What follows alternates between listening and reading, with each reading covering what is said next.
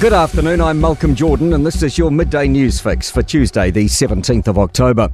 Inflation is continuing to decline. Just released figures from Stats NZ show the Consumer Price Index rose 5.6% in the year to September.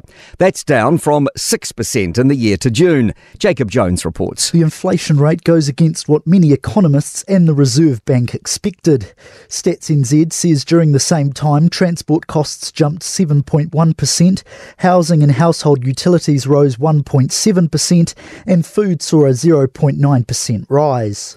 Chris Luxon says performance will be a key measure for his team as they take on the baubles of power. Nationals caucus is meeting this morning for the first time since Saturday's resounding election result.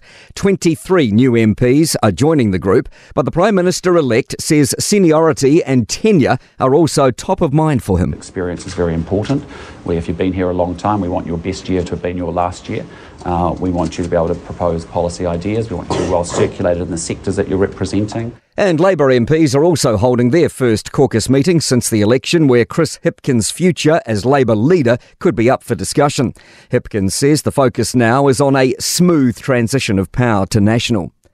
A child has died in Auckland's Epsom this morning after being hit by a car in a driveway just before 9.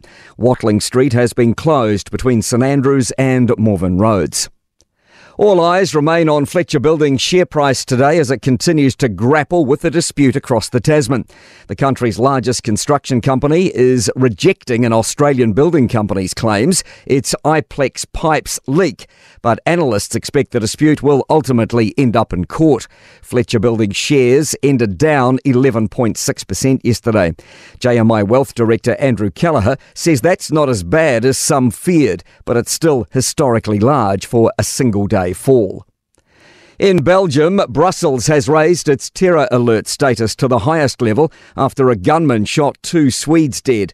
The victims were 5 kilometres from the stadium hosting Belgium's match with Sweden, which was abandoned. The gunman's posted a video claiming to be an Islamic State member, calling the attack revenge in the name of Muslims. France 24's David Keating says many details are still unclear. He is still on the loose in Brussels, the Prime Minister telling citizens to be careful, to be vigilant. And France is also on high terror alert after a teacher was fatally stabbed last week.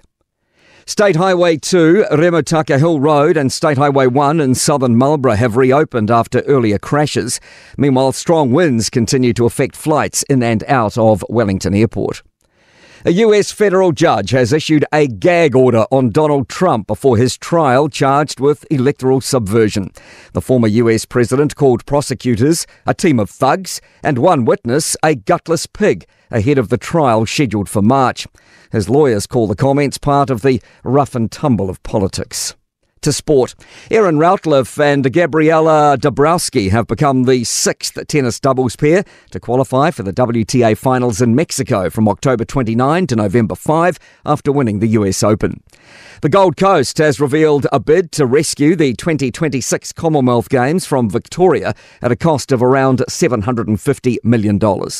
And Stadium Southland in Invercargill will be renamed in honour of the late Sting coach Robin Broughton on Thursday night for the third Constellation Cup netball test between New Zealand and Australia.